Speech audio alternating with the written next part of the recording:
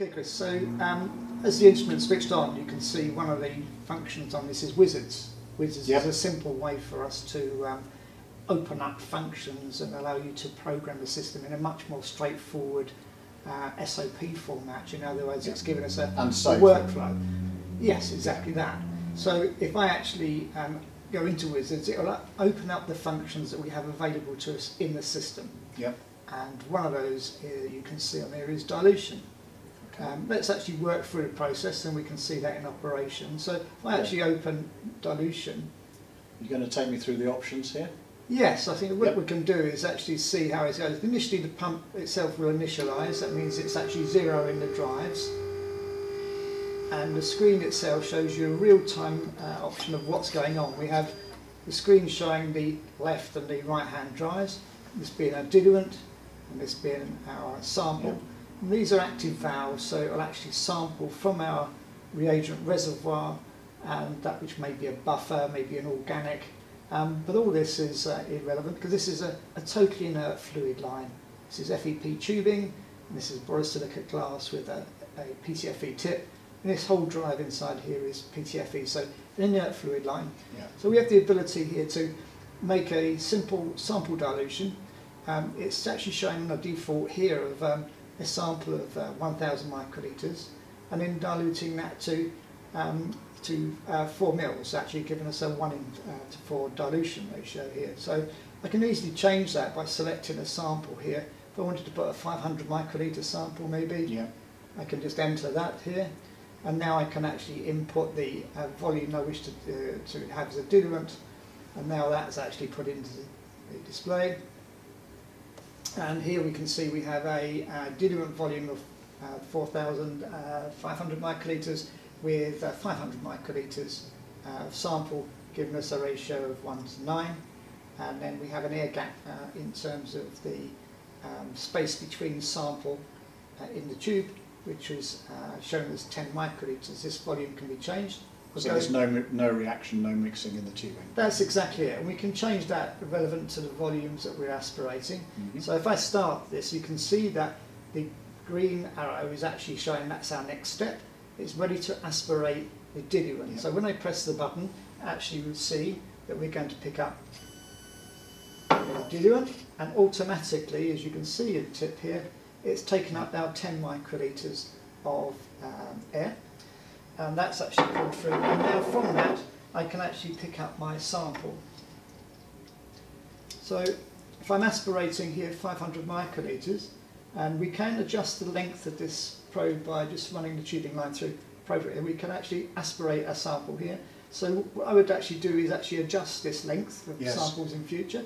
And before I start with, let's do that. It's very easy to do it in situ, because all I'm doing is sliding that through the tubing line here. Now I have a longer length, and I can take it actually to my larger size. So now, as I can see, and sample through.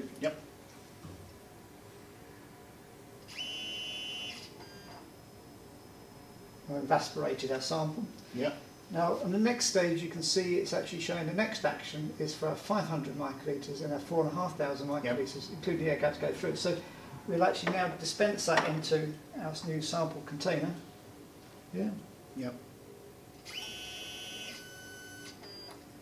And that was our 1:9 dilution. Very good. It's a very simple process. We've actually flushed through 100% of our sample with the diluent, so it's a very efficient way to do a dilution. In fact, Chris, we find that many people in labs are often doing pipetting functions where they are pipetting a sample and adding an amount of reagent by a secondary pipetting step. This is essentially carrying this out in tasks. So we would use a reagent here, which would be a system buffer. fluid. Exactly. It could be a buffer, which is inclusive of an internal standard, or any material that you'd be pipetting, but it's actually allowing you to do that in a single step and push your sample over, ensuring that we're getting 100% recovery of our sample. And of course this is a positive displacement system. So it does allow us and assure us that we're getting the highest level of accuracy realised at that dilution step. So I wouldn't need to subsequently mix with a ratio of 1:9. Subsequent mixing for most aqueous liquids, for example, not necessary. No, because we're just doing it in one step, that simple step. This is a kind of simple way to do it. We do have other ways to prepare the same mix. We've suggested here you've actually put in your sample volume and your diluent. We could, if we wished, actually decide on the ratio that we wish to make a diluent and determine what the sample volume will be, and it will calculate for us automatically the amount of reagent needed. So maybe if I look at that for you, show me that. Show you that's going. Yeah. So in the unit here you can see that we have on the banner an advanced program step. Advanced program steps addresses various things. We have the air gap mode, which we're using at the moment. We also have something which is called a post air gap mode. Yeah. This is particularly relevant when we're sampling quite small volumes of sample. The real reason for that is if I'm aspirating a small amount of sample, let's say volumes of around 20 microliters or so, the residue of material when I put that tip in actually could be on the outside of that. Yeah.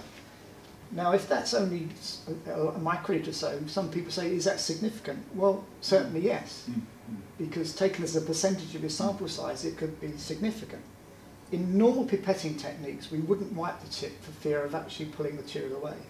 But in this instance, what we can do is get the sample taken away from the tip, allowing us to wipe the tip after the sample aspiration.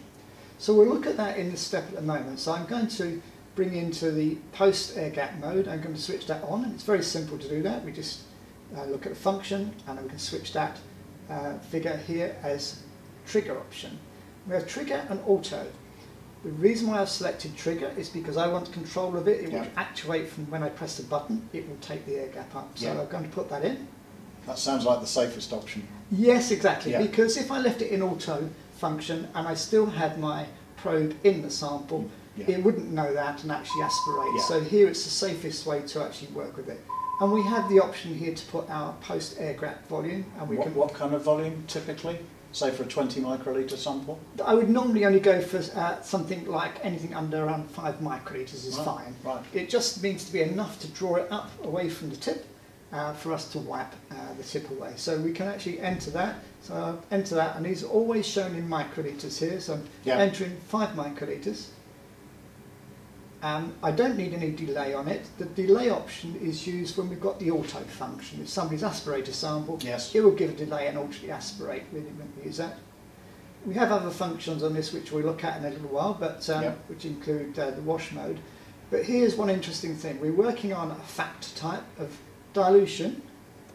There's 2 options of dilution and ratio. The factor type means that if I'm doing a ratio preparation of standard, 1 to 9 is 1 mil plus 9 mils gives us a total of 10. If I'm working in dilution format, it's 1 and 10. In other words, a total volume of 11 mils. But that's kind of essentially a difference. But this is an important difference. Exactly. I mean, we need to know where we are, and this is it gives us the option to select the ratio of dilution we prepared. The programming mode here, you can see, is very simple. We have dilute and sample. You remember on the front display we were given the option to put the sample volume and the diluent volume. Now in this we can actually select and work in a different format. So I'm going to work here in sample and factor. This means I'm telling it the sample size I wish to take and the dilution ratio I want to prepare. So I don't need to enter the diluent volume. Exactly. So it's that moment when you don't have to do any calculations to your dilution that you're going to prepare. So if I accept that, and you can put our sample in, if it's a relatively small sample, let's say I'm putting a small 25 microliter sample in, and I wish to put the ratio of dilution in here, I can have that, let's say, to a 1 in 200 dilution perhaps. Right, very easy. And you'll see when I've actually done that, it's actually immediately calculated the diluent volume. Perfect. We have an air gap taken initially, and it's now obviously ready to go with the fill. So we can initiate this sequence. Okay, so Chris, you remember, we set this system up to allow us to take a 25 microliter sample, and we were taking a 1 in 200 dilution. So the first part of the program is to aspirate the diluent here, which is 4,975, obviously, as we've set that, and that's activated by the small button in front here. So we can activate the first step, which actually will draw out our sample. The next step actually is shown for the user, the arrow pointing down, it's showing 10 microliters. This is the small air gap that it's actually aspirated. And then we're going to pick up the sample from that stage. So we're putting that a tip into the container and aspirating a small amount of our sample. Yep. Now, as I mentioned, with those small samples, we want to wipe the tip, but I don't wipe the tip for fear of actually drawing the sample out. So I've actually programmed a 5 microliter air gap, which by the next button press, draws the sample slightly away from the tip. At that stage, I can now safely wipe the tip. Yeah. At that stage, now I can now do a dispense of our 1 in 200 dilution. Yeah. And we can see here. So your initial 25 microliters of sample has been dispensed under positive displacement, along with 200 volumes of actually the diluent that's come over to produce our dilution. Yeah, and the screen at all times tell us where we are in the process. Exactly it, yes. So that was a simple step. If we were repeating that, and we were doing a number of steps like this, I had a series of dilutions of that first sample, it's very easy for me to actually put refill on. So if I actually press this button now, and I do exactly that same step, where we are aspirating our volume, which actually will pick up. Yep. It's picked up our air gap, as we can see again, and now I can aspirate a sample. Yeah. Then the next air gap. My air gap's picked up, as you can see, and I can wipe the tip. Yep. And now I can safely dispense that into my container. But what will occur here